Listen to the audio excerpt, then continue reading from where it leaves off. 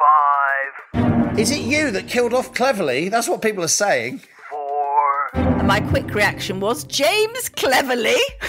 Dear God. 3. We would remember if people in London poured onto the streets to celebrate Kristallnacht, and so we should remember that they did it for 7th of October. 2. The Conservatives have learnt nothing, have listened to nobody, and still think they can carry on as normal, but just with a change of frontman. 1. We have liftoff. Welcome once again to Planet Normal, the Telegraph podcast with Allison Pearson. Hello. And me, Liam Halligan. Here on Planet Normal, it's all eyes on the Conservative leadership contest, with MPs having decided in just the last few minutes, we're recording this on Wednesday late afternoon, that Robert Jenrick and Kemi Badenoch will now be put before Tory party members. First Tom Tugendhat and now James Cleverly, two candidates more from the left of the Tory party, have been eliminated. Grassroots Conservatives will now choose between Jenrick and Badenoch, with the new leader of His Majesty's opposition to be announced in early November. Meanwhile, even though the Tories are still leaderless, Keir Starmer, whose Labour Party only in July won a stonking 170-seat majority, is now just 1 point ahead in the opinion polls. Labour's on just 29%, with the Tories on 28%. And the big news is that Nigel Farage's Reform Party, with just 5 MPs, is polling third on 19%. All this is grim reading for Starmer after his Chief of Staff resigned last Sunday amidst vicious Downing Street infighting. And the party's being heavily criticised for removing the winter fuel allowance from some pensioners, part of what Allison has dubbed Labour's war on the old in her latest Telegraph column. And maybe in a bid to divert the media's attention and push sleazy donations and government chaos out of the headlines, the government's now launched legislation on assisted dying. Something else you focused on, Allison, in Wednesday's Telegraph. So much to discuss. But before we get stuck in, tell us about your weight loss campaign. How's Fatty's little helper? Well, you do know that Robert Jenrick WhatsApped me recently saying that he'd realised that he, Robert, and me, Allison, we're now the pin-ups for the Mounjaro weight loss. You're the Ozempic twins. The Ozempic twins, yeah. Well, it has been going very well, a little bit slowly. It's quite funny, Liam, because wherever I go, people sort of sidle up and they say, how much have you lost? Come on, spill the beans. Spill the beans. Scores on the doors. Scores on the doors. What am I? I am, hang on a minute. So I am 16.5 down. Wow. That's quite a few bags of sugar, isn't it? Yeah. My jumper today is very baggy. What else would I say? Yeah, feeling good, actually, going to the gym to try and do... It's important to counteract, not something I've ever had to say before, muscle wastage. Or the chocolate that you're mainlining. Yes. Oh, muscle wastage. Muscle wastage. So you've got doing lots of... I can't walk from all the dreadful leg exercises, but no, feeling very, very healthy. But we should tell Planet Normal listeners that we had a very funny moment, didn't we? Because with our joint weight loss efforts. So I have lost... Go on, say what you had for your tea on Sunday. I will literally spill the beans on... Yeah, you literally... Go on. I've gone down from 123 kilos since we started our campaign to 117 kilos. So I've lost 6 kilos without Fatty's little helper. Au sauvage, commando, just willpower. And we are, of course, and we will continue to deliberately compare our weight loss in confusingly different units in order that we can't really compare. But this is serious. This is serious because in a bid to intimidate you, on Sunday night, I rang you up and told you, I'm so serious about this weight loss campaign. For my Sunday dinner, I had beans on toast. And then you revealed... I was having beans on toast. You're also having beans on toast. So I thought I was wielding my most powerful weapon against you, and then you had matched it. But look, the Tories, Politics. Is it you that killed off Cleverly? That's what people are saying. So listeners, Telegraph readers may have seen that as I was coming to the end of the day yesterday, they said James Cleverly had surged to the top of the leaderboard for the Tory leadership candidates. They said, Alison, can you write a quick reaction? And my quick reaction was, James Cleverly? Dear God. So I let them have it with the usual Pearson double-barreled shotgun, as you know, Halligan. I feel so relieved because I think he would have been such a bad choice. He would have been proof that the Conservatives have learnt nothing, have listened to nobody, and have just come through this absolute historic electoral drubbing and still think they can carry on as normal, but just with a change of front man. That's literally what it was going to be, isn't it? I think that's right.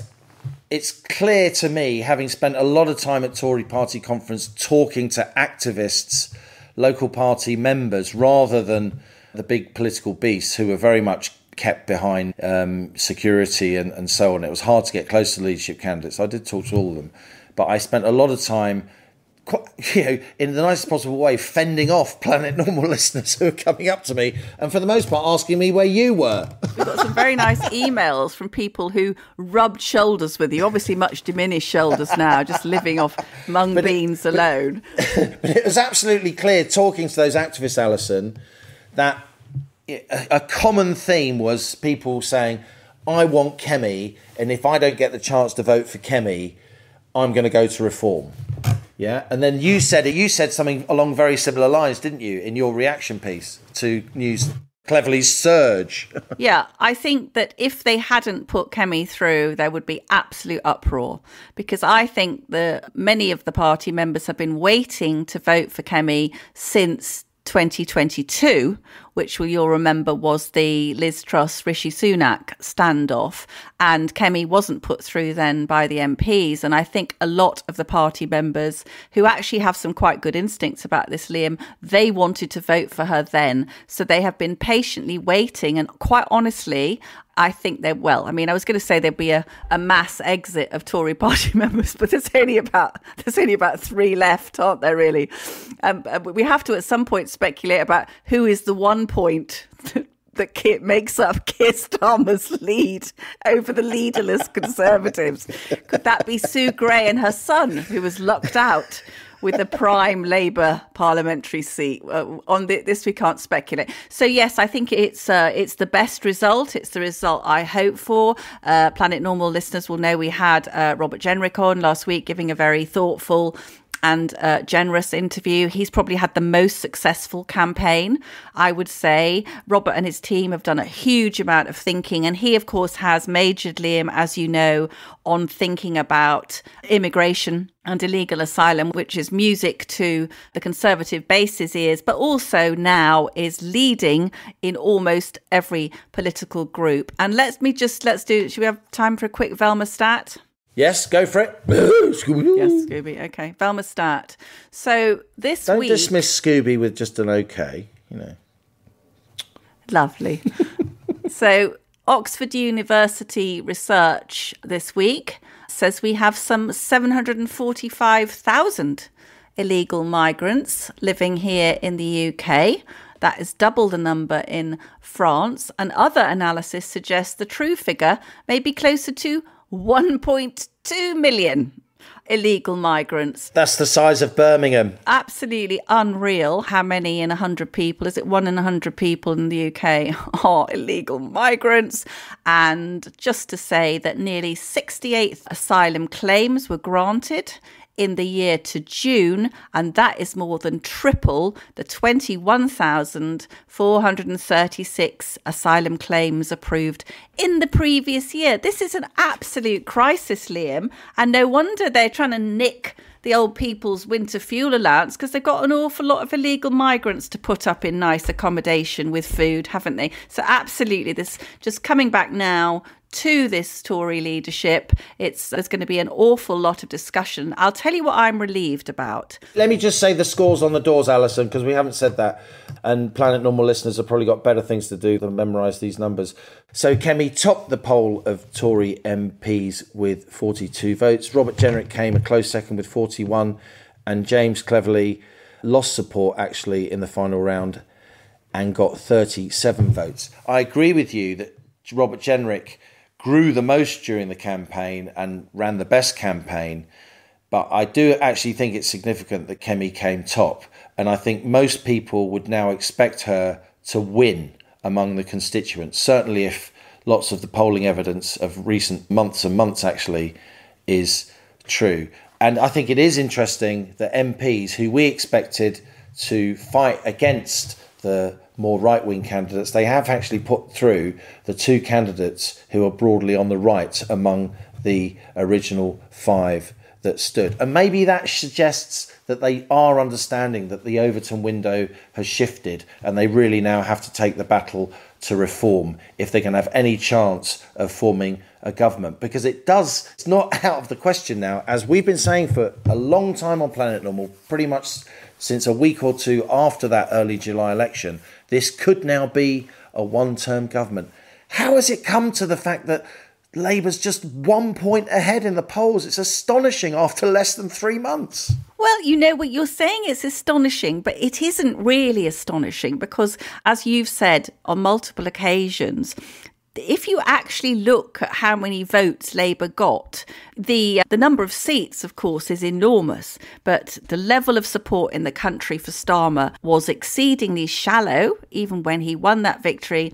And his personal ratings, given this sort of sequence of absolutely mad sleaze, he's never going to live down the who paid for those glasses. Who paid for your wife's dress? Who paid for your wife's dress, particularly at a time when it's, we're going to have pensioners freezing to death because they've nicked their 300 quid winter fuel allowance. These things, there's a concatenation of really pongy stories, which I think have affected the perception. So this first 100 days has been a calamity. What was that word? Concatenate. What's that? Concatenation. I don't know. It's a sequence. I don't know what it is. A concatenate. It's a coming together. Are you trying to resurrect Call My Bluff or something? I am. You think you're Frank Muir? I wrote about Frank Patrick Muir. Mower. Yes. Remember that? Yeah, I That's do. the most polite of all panel games ever. I love that. I love that. Anyway, carry on with your whatever it is. Yeah, your just series. to say, so it's very hard to tell, but obviously membership of the Conservative Party has dropped, enormously.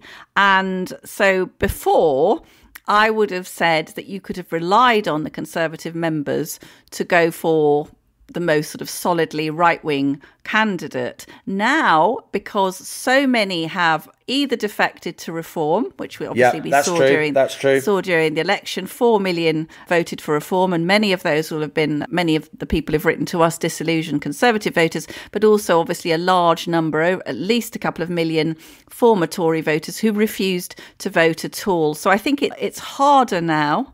It's harder now to predict what the members will do. And indeed, there's not a very big number of them, but they have been incredibly annoyed, as you know, because Rishi Sunak was installed in a coronation, absolutely having nothing to do with the members. And coming back to what you said, Liam, about the MPs, that they have put Kemi and Robert Jenrick through, as I wrote in my column, it's a question of survival. If they had put Cleverly through, because he's sort of a good bluff fellow you might like to have a pint with in the saloon bar, if they'd literally chosen on that basis, and he was the one candidate who was refusing, was sort of saying, if only we'd been more unified, conservatism with a smile, all this absolutely hopeless, no analysis of why they'd had this brutal rejection, no plan for putting it right and getting back on the front foot with the voters. And I think it's quite exciting.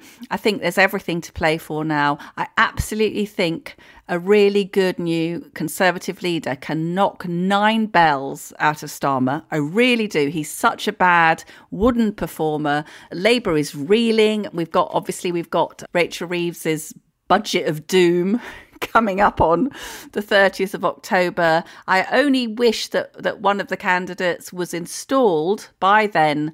Robert Jenrick told us last week, he agreed with you, it was madness to not just, they could do it in a week, Liam, couldn't they? We convinced 2 Tory leadership candidates to call publicly for this leadership contest to be brought forward, so the members vote by the middle of October, or maybe a week before the budget on the 30th of October. So at least you've got a leader of the opposition, because of course leaders of the opposition respond to budgets. And this 30th of October budget is going to be really serious. Just on James Cleverly, I agree with you. It would have been strategically inept for the Tory MPs to have put him through. But I do think he's a sure-footed communicator, and I do think he'll figure prominently on, and should, on the Tory front bench going forward. And he has enhanced his reputation during this leadership contest, Allison, even if not with you. And talking of reputations... He hasn't with me. Come on. He was a very bland foreign secretary, much liked by the civil servants, because he did as he was told. And what did he do as Home Secretary? Let in 1.5 million people into the country? No, thank you, Halligan. Let's turn your guns, right? It's a war movie. I'm on the deck of a ship and I'm sort of sitting with a gun. Sort of, my right hand is sort of rotating fast with a sort of wheel with a handle on, shifting the howitzer, or you don't have howitzers on boats, but you know what I mean, away from James Cleverly for a moment. And the Pearson guns are now being trained in your crosshairs, Rachel Reeves, because ahead of this budget, and I wrote about this last Sunday, we can put the link in the show notes to this episode, there is now growing concern on government bond markets. What does that mean? The nooms of Zurich, as we used to call them in the 70s. The investors, the pension funds, the life funds, and so on that buy government debt, buy gilts, as it were. The government sells its debt to international investors and they then get an income stream off that debt in the form of interest payments.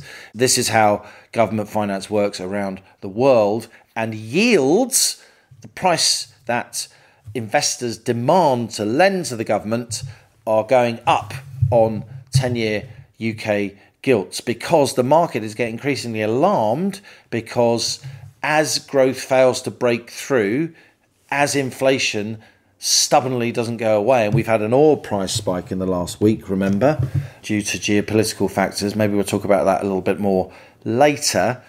It suggests it's going to be harder for the government to sell their debts, or it will have to pay more, which means the public finances look even worse. The British government issued £123 billion worth of gilts last year. We look on course to be issuing £300 billion worth of gilts this year, increasing our national debt mightily, even though it's already now topped the equivalent of 100% of GDP. So our debt pile is bigger than the size of our economy in a single year. That's a serious situation. We're paying £89 billion already each year on debt service, Allison. That's getting on for 3 times what we spend on defence. It's more than we spend on schools, which is morally outrageous in my view. And now we're going to add even more to our debt. And the markets may take umbrage. You know, the markets don't care if your name's Liz Truss or Rachel Reeves. The markets don't care that Rachel Reeves used to work at the Bank of England and she's got a new haircut. They will take umbrage if the numbers don't add up. And the general overall Labour story of, yes, we want more growth, which makes the public finances look better, of course, but we're going to increase taxes from where they already are at a 70-year high, doesn't really add up. Obviously, I've got a lot to ask you about this, but something that's occurred to me is a lot of their money-raising plans are coming unstuck, aren't they? So this VAT on private schools, that's going to run into a lot of legal challenge. It's a very, very spiteful move, and it will, in fact, affect a lot of special needs children. So there are all sorts of people. It's not, as we've discussed before on the podcast, it's not all these very, very well-endowed, uber posh schools, is it? There's a lot of very, very ordinary. In fact, I've forgotten the name of this guy, but it's very interesting that one of Labour's sort of Muslim MPs was really talking about this. And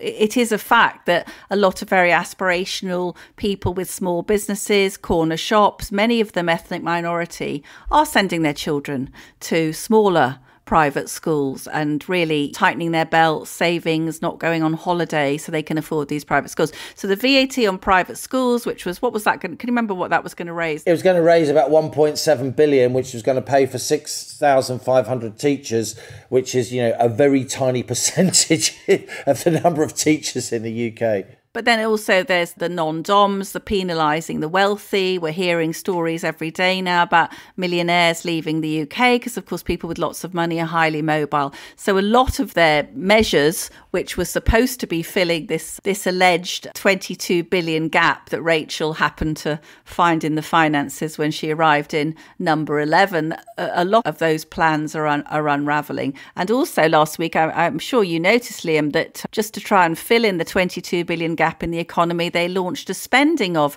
£22 billion on carbon capture, which, as far as I can work out, is done for free by trees. So a lot of their sort of adding up of sums doesn't seem to me to be very convincing. Indeed, Labour came into office and, quote, discovered a £22 billion black hole, which apparently explains why they are now going to put up taxes by a lot more than the £9 billion of tax increases that they outlined in their manifesto, because it was the Tories that covered up this black hole. A black hole which the IFS says, the Institute for Fiscal Studies, no friends of the Tories, independent body, very highly regarded. The IFS says that that black hole was, quotes, obvious to anyone who dared to look, unquote. But your instincts are right, Allison.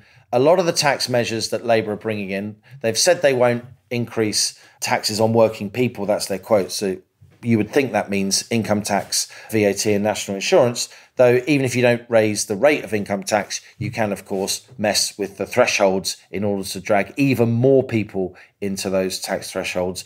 And even though national insurance isn't going to go up for working people, quotes, that doesn't mean it won't go up for employers. And I think that could well happen. But some of the other measures, I'm a governor of an independent school.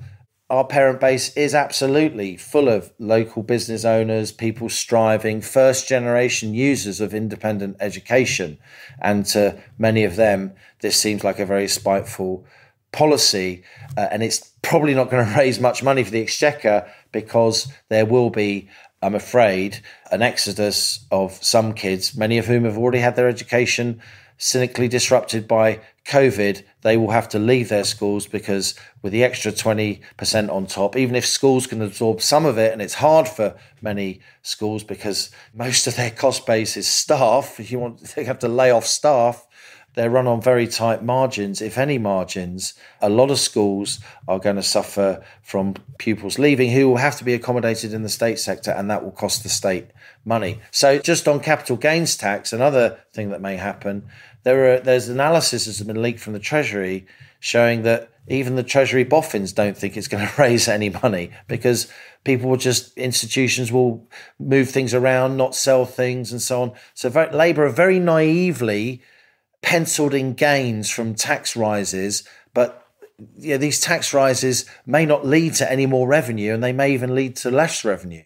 I just wanted to say, let's pause to savour the irony that Keir Starmer, when he was trying to explain away using Lord Ali's penthouse flat in Covent Garden, said that his son, who was revising for his GCSEs, couldn't be disrupted by the media outside the Starmer family home. So he had to have access to this Covent Garden penthouse for this period of time. That really got on your goat, that Covent Garden penthouse. What? No, listen. It got on as I used to say in the 70s, it got on my wick. On my wick. Their policies. You don't hear that often, no, lady. you don't, do you? It got on my wick. On my It's wick. a good one. I like it. Did get on my wick. Yeah. And I tell you what, the thousands of children who are going to have their education disrupted in the middle of a school year because their parents can't afford. So, Starmer Jr. can't have his GCSE revision disrupted. Well, hasn't Kentish Town got a library? Go and sit in there.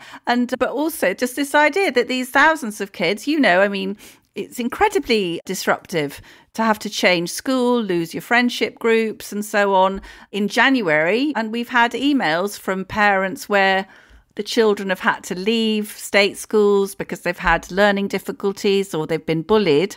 And, this is going to cause massive upset and pain. And we could see, I dread to say it, but we could see some children harming themselves. So don't give us some sob story trying to cover up your use of the on my wick Covent Garden penthouse.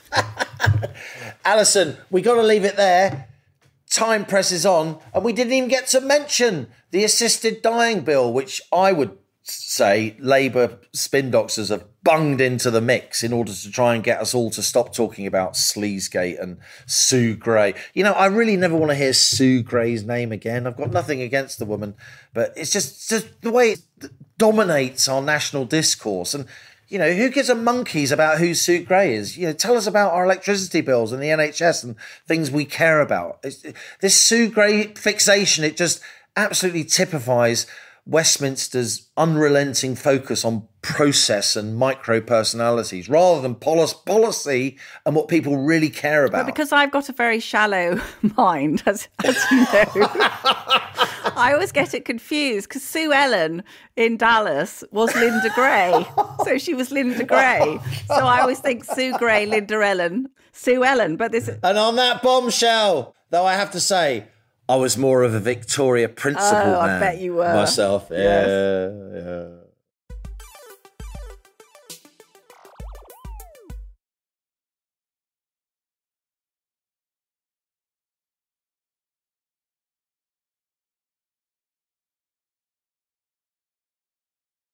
Now it's time for our Planet Normal guest. Fantastic guest this week, as always. Brendan O'Neill grew up in North London, the child of Catholic Irish immigrants. He was the editor of the opinion website Spiked from 2007 to 2021, and he is now their chief political writer. Brendan writes regularly for The Spectator, as well as many other publications, and is a much sought-after TV and radio pundit. Some of his collected writings were published last year in the excellent book, A Heretic's Manifesto, Essays on the Unsayable. Now Brendan has a fantastic new book out on a subject close to my heart, After the Pogrom, 7th of October, Israel, and the Crisis of Civilisation. I started by asking Brendan O'Neill what his reaction had been to the fact that the protests after the massacres of the 7th of October were against Israel. I was beyond horrified. I mean, I knew the reaction was going to be bad. I predicted it pretty early on that there would be apologism for what Hamas did, that there would be excuse making, that some people might even say it was an act of resistance. I knew those things were going to happen, but even I was shocked by what happened. Even my grim expectations were outdone. And as you say, there were protests against Israel almost immediately after the pogrom of 7th of October. So on the 9th of October, outside the Israeli embassy in London, there was a gathering of people. And I think what people tend to forget is that that was a celebratory gathering. They were playing music, they were dancing, they were letting off fireworks. This was a pro-pogrom celebration on the streets of London in 2023. And I make the point in my book that we would remember if people in London poured onto the streets to celebrate Kristallnacht. And so we should remember that they did it for 7th of October. We saw things like posters being put up of missing hostages, missing children, only trying to raise awareness of these poor people who'd been torn from their homes, often had had family members murdered in front of them. And we saw apparently respectable British people peeling the posters down. Now, is there nothing that could happen to Israel which would be bad enough that the Jews would deserve sympathy?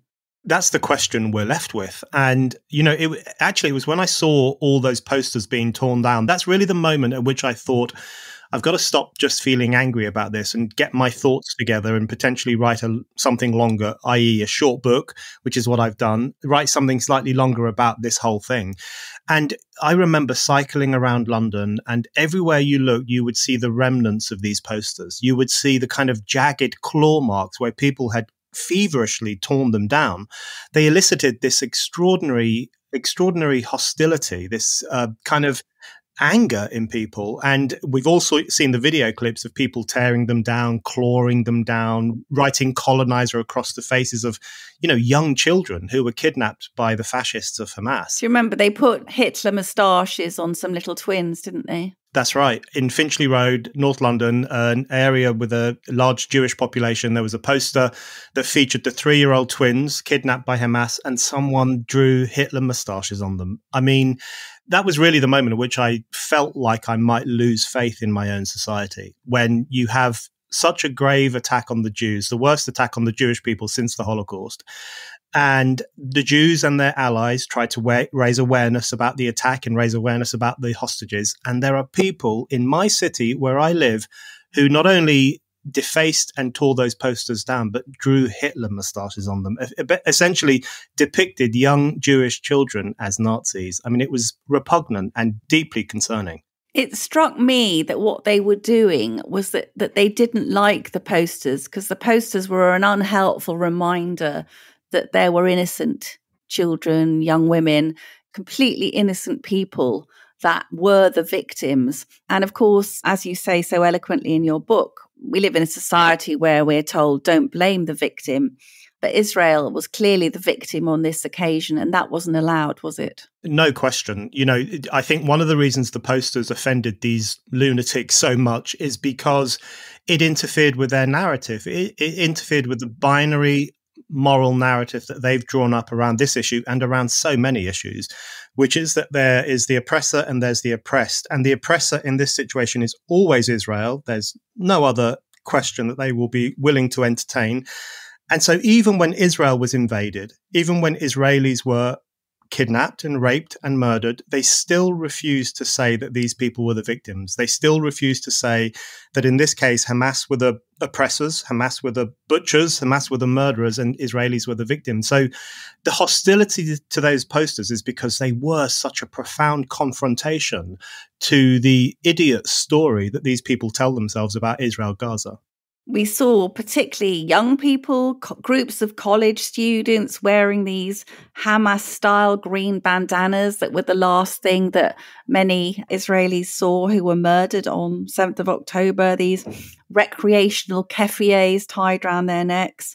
Progressive young people, always passionate about anti-racism, complaining about misogyny and homophobia. Yet there they were, as you say, Brendan, in the book, exulting in one of the worst acts of racist violence of modern times. Among the young, affinity with Hamas and its ugly aims was chillingly commonplace. What did you think that our youth is making common cause with basically men, let's face it, who would slit their naive leftist throats in a heartbeat, wouldn't they? Absolutely, they would. It's a kind of suicidal politics in a way. When you look at a group like Queers for Palestine, blissfully unaware that if they were ever to go to Gaza, they'd be thrown off the top of a building quicker than they could say "Free Palestine." Yeah. I made the point in my book that their pronouns would be "was," "were" very, very quickly, and Yeah. it's so true about the anti-racism thing because we live in an era in which everything is referred to as racism. I think the word racism is used far too much, actually. You will remember when Lady Susan Hussey was chased out of Buckingham Palace because she asked a woman, "Where do you come from?" Or, if you criticize the Quran these days or any element of Islam, you'll be branded bigoted and Islamophobic. And Britain is continually branded an institutionally racist country, which I just don't think it is. And yet all these kind of self-satisfied pontificators against racism, people who see racism everywhere, they refuse to see it in this army of anti-Semites that invaded the world's only Jewish nation and killed more than 1,000 people. That's when they stopped talking about racism. That's when they stopped talking about fascism. These people love to call things fascistic. They said the vote for Brexit was like the 1930s. Donald Trump was like Hitler. But when these Islamo-fascists killed more Jews in one day than anyone has since Hitler, suddenly they stopped talking about fascism and they made excuses for it. So the cant and the hypocrisy of these people has been exposed, I think, really, really well. The Guardian, I'm sure, regularly makes your blood boil as it does mine, but they excelled themselves at the weekend on the anniversary of the massacres with an article by Naomi Klein in which she basically chastised Israel for weaponizing the violence against them as if it wasn't bad enough that they'd suffered from mass murder, but they weren't allowed to mourn their own dead because that would make people feel bad. Brendan, I was wondering, there are Iranian-backed organizations throughout the West that have popularized the term Islamophobia, which of course handily shuts down discussion about jihadists and the huge threat they pose to democratic societies like ours. Do you think fear of being seen to be Islamophobic is one reason that people have been reluctant to call out the barbarousness of 7th of October? I think so. Absolutely. I think, I'm so wary of the term Islamophobia because I think there is such a thing as anti-Muslim bigotry, of course, just as there is anti-Semitism, anti-Catholic bigotry. There are forms of bigotry in our society which we should challenge whenever we can. But Islamophobia is something different. Islamophobia is a very cynically invented term. It's been promoted by Islamists and by the Iranian regime and, of course, by witless NGOs here in the UK. And it really is an edict, essentially, against any criticism or mockery or blasphemy, essentially, against the Islamic religion. And it has created this culture of cowardice and this culture of fear when it comes to public debate about this one religion and its ideas and its community practices. And that has, I think, created a situation where there are some influential people in politics, in the media, in activist circles who think that any criticism of Islamists is by definition problematic and possibly racist. And that means they're even unwilling to criticize a group like Hamas, which is clearly a murderous outfit devoted to the destruction of Jewish people. When Suella Braverman was the Home Secretary, you remember she was sacked by Rishi Sunak, partly for calling out this two-tier policing she was accusing the Metropolitan Police of. And Suella said quite prophetically that these Saturday pro-Palestine marches were going to get nastier and nastier. And this weekend, I put some placards. You and I were down in Hyde Park, Brendan, for a commemorative event for the Jewish community. And there were placards, "I love Hezbollah." Now, in other European countries, these marches were stamped out by the police very quickly. Lots of graphic footage of French police doing what they do and dragging these people away. Why didn't the British political class take action? And what do you think about the police, the Met, particularly not arresting people who are clearly supporting terrorists? I mean, are they afraid? The two-tier policing is real, and two-tier justice is real. You know, to my mind, the best example of it is that in January this year, a man with a knife went into a kosher store in Golders Green and he jabbed the knife towards the Jewish people in there and said, "Tell me your views on Israel and Gaza right now." He got a suspended sentence. He was let out, essentially. You fast forward to the post-riots atmosphere, and people will remember that a 53-year-old woman who was the sole carer for her disabled husband was jailed for 15 months, instantly put to jail for writing something on Facebook. Now, what she wrote on Facebook was horrible. There's no question about that. Yeah. But we have a situation now where a man who aims a knife at Jews is given a suspended sentence, and a woman who says stupid stuff on the internet is put in jail. So two-tier justice is a real problem. And I think it really was demonstrated by the police's attitudes to these demonstrations, because on these hate marches, and I think Suella Braverman was right to call them hate marches, so do I. we saw people, openly celebrating fascistic movements. We saw people celebrating Hezbollah, Hamas. We saw legions of England's middle classes idly marching shoulder to shoulder with these radical Islamists, which I think is unforgivable.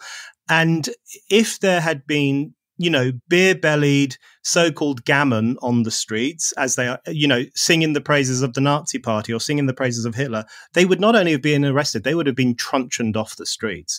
So the double standards from the cops is unquestionable now, and it really raises serious questions about the future of Britain. You write very, very brilliantly in the book about the moral failure of the West, and you quote examples of teachers and professors, cultivated individuals we all look to for educated, nuanced views. I mean, encouraging a pylon on Israel. One professor at Cornell University, one of the greatest universities in the United States, said the horrific acts by Hamas were nonetheless exhilarating and energizing.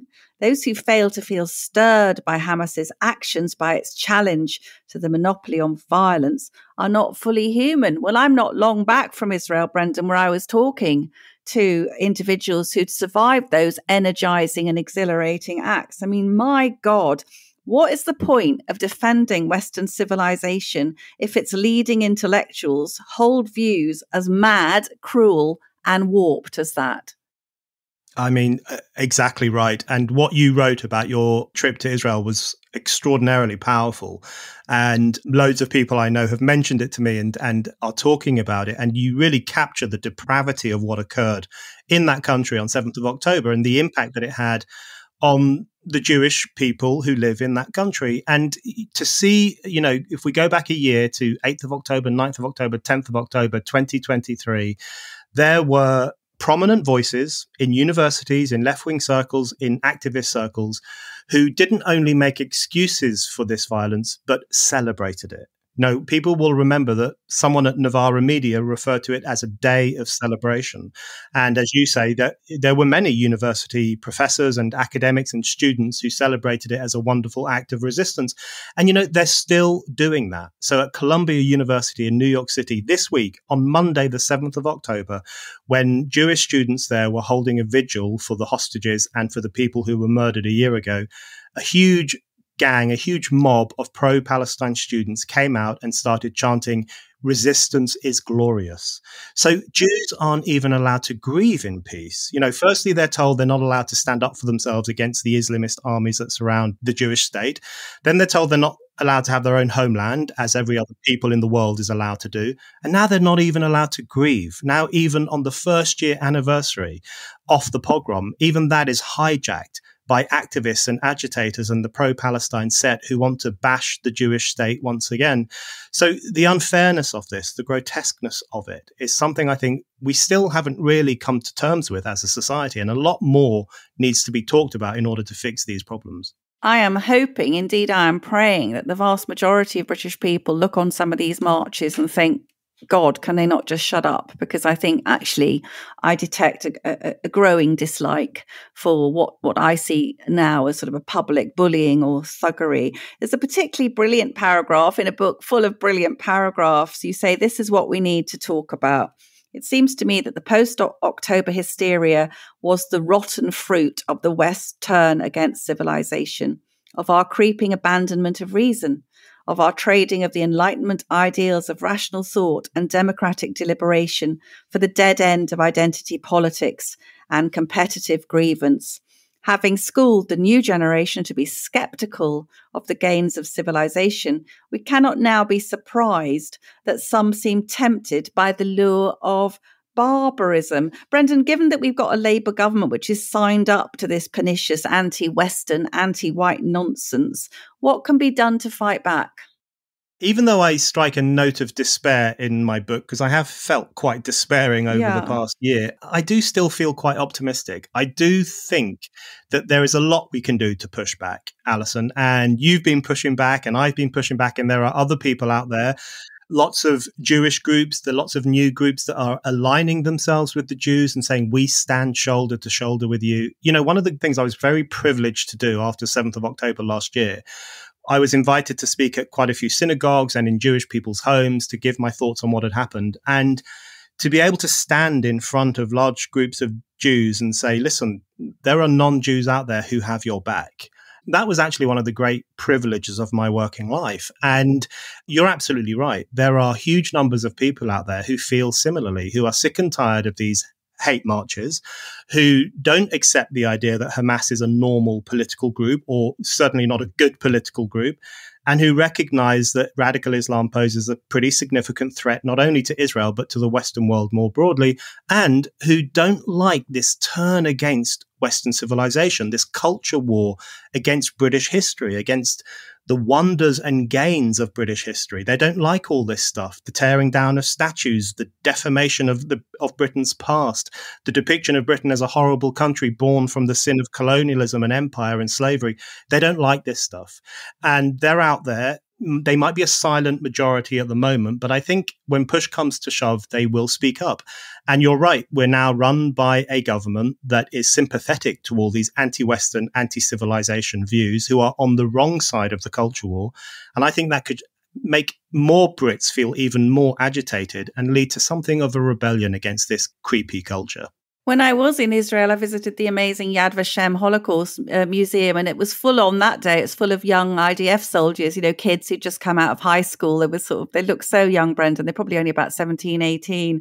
And about 95% of them, they weren't white colonialists. I mean, they were clearly Middle Eastern. Many of them were African, Somalian Jews, Ethiopian Jews, and of course, Bedouin Arabs. It's a fact that's little known and should be more known that of about 440 orphans who were created on October the 7th, 66 were Arabs, Muslim babies and children. All right. They didn't just kill Jews, these monsters. But just coming to an end now, I could go on talking to you all day.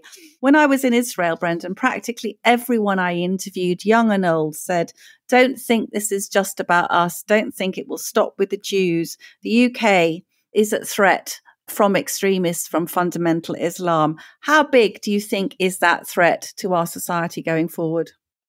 It's a huge threat. And it's a threat that, it's most threatening towards Israel. They are surrounded virtually on all sides by hostile armies of radical Islamists and anti-Semites. And they have every right, I think, to fight against those enemies, and we should support them all the way.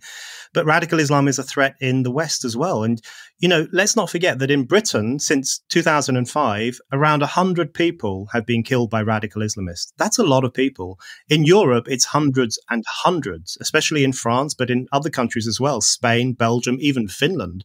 It's a problem. It poses a direct threat of violence, but I think it also poses a threat in terms of its undermining of the institutions of Western society, the way in which radical Islam convinces people to hate the West, to hate the countries in which they live. So it is a very poisonous threat to the values of civilization and the virtues of enlightenment and the things that we should celebrate. And this comes back to a point you made earlier, Allison, about the dangers of a term like Islamophobia, because the more that we are censored, the more that we are silenced, the more that we are told, don't look back in anger, don't talk about these terrible things that happen. Just move on, lay a flower when there's a terrorist attack and then get on with your life. The more we are told to adopt that position, the more we won't have the deep, honest, frank discussions we need about what is going wrong in our societies, the threats we face and how we might tackle them. So the first step to all of this is really to value freedom of speech, freedom of thought, and the right of everyone in Britain to criticize some of the trends that we're seeing. Finally, we were having a laugh, weren't we, on Sunday about how you, me, Liam, we seem to end up on the same naughty step over many issues. You were alongside us in the anti-lockdown trenches, weren't you? And I just want to say that you are a perfect citizen of Planet Normal, honestly. And I'm so glad we've got your heft and your intellect and your wonderful reason. It's lovely to have a great comrade like that, and particularly with this burning issue, which we both feel so strongly about. Brendan, it's an absolutely brilliant book. After the Pogrom, 7th of October, Israel and the Crisis of Civilisation is available now, soon on Amazon. Tell me. It's available right now on Amazon. And Allison, if I have to sit on a naughty step, I can think of no one better to sit on it with than you and Liam. So thank you for inviting me onto the step. It's an absolute pleasure. Thank you, darling. Thank you so much. Thank you. So there you have it, Brendan O'Neill discussing his fantastic new book with me. I have to say, Liam, always find myself almost always in agreement with Brendan. As we were joking, often find ourselves on the same naughty step, contrarians really, in an era of groupthink. But one reason I'm grateful for his book, I think, is because, as you know, I've been to Israel recently and done a couple of really huge, substantial pieces about what actually happened on the 7th of October. And I think what Brendan does is he drags it back to what was the cause of what we've seen now for the last year? Where did it begin? And of course, it began with profoundly harrowing and deeply sad things that I wrote about in pieces in the Telegraph over the weekend, which listeners will be able to access in the show notes. I thought those pieces were incredibly moving, Allison. It shows that you're not just a formidable opinion writer. You're a damn good gumshoe reporter as well, on the ground reportage, which I don't think journalists do enough of these days. And it was great to see you doing that, even though I know it was a very harrowing experience for you. I mean, I'd say that this war in the Middle East, Israel and Iran exchanging missiles for the second time in just a few months, it is putting upward pressure on oil prices. It is changing the geopolitical landscape. It does mean it's going to be harder for the Bank of England possibly to lower interest rates, and harder for the Western world to get going in terms of economics. I know it sounds callous to talk about these pecuniary things when you've been focusing on the human bloodshed and suffering, but this is how politics works. It is going to be a bumpy final quarter. That was the subject of my column last Sunday, for the global economy, for the UK economy, and for UK politics too. But crikey, I think it's going to be pretty exciting as well. I don't think it's heartless, Liam, and obviously it's going to have huge ramifications, not least in our country where, as we discussed last week about the crusade towards net zero, closing down our last coal-fired power station, which is, we're really heading up for squeaky bum time, I think, with... And one thing I've done, which listeners might enjoy, is I've started a bit of a sweepstake going on when we can expect Mad Ed's first power cut. So if you would like to join in with the sweepstake, do write in. We're going to have to come up with a suitable prize. And we've had some wonderful responses, Liam, to the net zero discussion with various people suggesting nicknames for Ed. And the winner, I'm going to say, is Jeff, who has come up with Thoroughly Mental Millie, as opposed to Thoroughly Modern Millie, which is great. And the prize for winning the sweepstakes will be a Planet Normal blackout survival kit. You'll get a torch with batteries, you'll get an Enid Blyton novel, a candle, and some swan vestas so you can light the candle. Right, Allison? Well, we did talk, didn't we? Because if it's going to be back to all the in an OXO tin, back to the 70s, we're going to be. So lots of people have been writing in. I think we should. Anyone who's got memories of power cuts, please do send in your tips. We've got a couple of those coming up in the emails. But we were laughing, weren't we, about with our beans on toast that we'd actually be sitting eating Findus crispy pancakes in the dark, which would be peak 1970s. I love a bit of Arctic roll.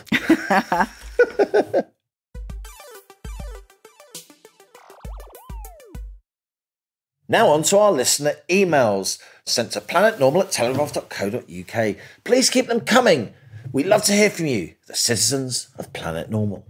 Lots of response to the Tory leadership contest. Major Harry says, I'm with Allison. I voted Conservative for over 30 years. I'm a party member. I've gritted my teeth as One Nation wets have left the party with no identity. James Cleverly, however, will be the end. I will leave for Reform UK. Well, Harry, you've been saved from that. Winston says, my local association chairman wrote and said, now is a good time to rejoin the Tory party. I wrote back and said, I'll wait and see, thanks. Too many in the Westminster bubble still don't realise that winning from the centre is based on where the electorate is, not where the bubble is. And that's a theme. That's one of your major themes, Liam. And Victoria says, Allison articulated perfectly the self-delusion of Tory MPs in propelling James Cleverly to the top of the leadership stakes. I must admit I found myself channeling my inner John McEnroe. They cannot be serious. Unfortunately, the ball was on the line. The ball was on the Chuck line. flew up. Oh, we do miss him, don't we? Unfortunately, says Victoria, these MPs who constitute the remnants of a once great political force are little more than self-serving, arrogant fools who somehow imagine that this man who lacks the flair, intelligence and imagination to lead anything, a genial duffer, she likes him as much as me, would be a serious leader of the opposition and take the fight to an inept, hypocritical and vindictive Labour government. Anyway, no matter what ordinary former Tory voters like me think about things, apparently people like me are right-wing nutters, you and me both, Victoria. I've had it, off to Reform. Well, people like that, Liam, maybe slightly rethinking. Can we just make the point, which we didn't make at the top, which is that if Kemi Badenoch were to become the leader of the opposition, she as a black woman would be diversity top trumps and she would be Keir Starmer's worst nightmare. Here's a double poetic offering for Planet Normal listeners, you lucky people. Bob the Bard's got a challenger, another one, it's David in Monmouth, who's written a verse, Starmer's people. Junior doctors, engine drivers, teachers all do pretty well. Workers in the public sector, these are Labour's clientele. Summer's over, autumn's coming, winter months will bring the cold. Pensioners will then be punished for the crime of growing old. Oh, very good. Very good, David. And Bob the Bard is back. By handing in the Chagos Islands to an ally of China, says Bob, it's clear Britain's finally ditched the Union Jack in favour of the white flag. I therefore think we should also replace our national anthem with something more appropriate. Thanks again for Planet Normal, the one piece of territory that we shall never surrender. The white flag. And here it is. Our nation's flag is purest white, which fills our foes with sheer delight. We'll give away our territory to allies of our enemies. Security's an afterthought. Just bend the knee to foreign courts. So while we're ruled by traitor Keir, we'll keep the white flag flying here. Ta-da! Lots and lots of correspondence on Mr. Thoroughly Mental Miliband and my sweepstake. So G says, power cuts are coming. My son told me to get a wood burner as the last government and this one have zero idea what they're doing. He is a consultant in the energy industry. It seems that my son and his colleagues are all planning for power cuts. Morons are all following the net zero cult. Paul says, hi both. Just listened to last week's Planet Normal while pretending to work and getting increasingly furious. Forget AI as a driver of a greater electrical demand. Adding heat pumps and home EV chargers to each home in the UK increases the electrical demand about 2.5 times. See a requirements calculation for a 4-bedroom house, and Paul provides that below, and multiply by 28 million households, maybe a slightly smaller multiplier as the average house isn't 4 beds. But you get the point. The electricity has to be distributed from new sources, e.g. wind farms in different locations, to the current sources, e.g. coal-fired power stations. So the grid has become obsolete in design, as well as short on capacity to make matters even worse. And this is one you'll like, Liam. This is from Diane, harking back to the 70s. My mother had the schedule of power cuts up on the wall in our kitchen, says Diane. I used to check up which nights it was going to be impossible to do my homework and reschedule my own plan, as there were no excuses for late homework in those days. I might even have to try and do some in the lunch break. Keir Starmer's junior son. Learn a lesson there. Food, says Diane, was cooked on a small camping stove, usually soup and sandwiches eaten in front of a Cala gas heater. The open fire had been replaced with a gas one some years earlier. The positive memories include playing board games by candlelight.